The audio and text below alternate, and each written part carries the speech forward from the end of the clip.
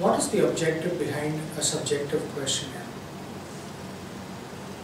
A subjective questionnaire is a tool which helps us find out whether a child or an adult brain is normal or abnormal. Taking a subjective questionnaire is like placing my hand on my neck to find out whether my temperature is normal or abnormal. A subjective questionnaire can be used either as a diagnostic tool or as a tool to normalize brain function.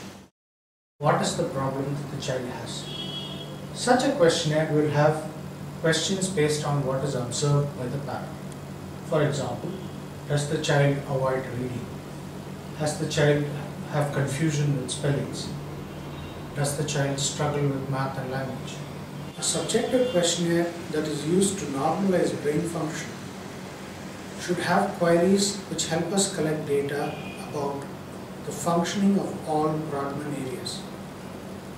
Such a questionnaire helps us determine whether these areas are functioning within normal limits or they are dysfunctional.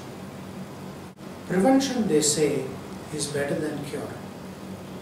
Parents, caregivers, educational institutions and corporates would be well served if they ask their people to take such questionnaires once in 6 months so that they can ensure that the brain is functioning normally or can catch the brain before it becomes dysfunctional.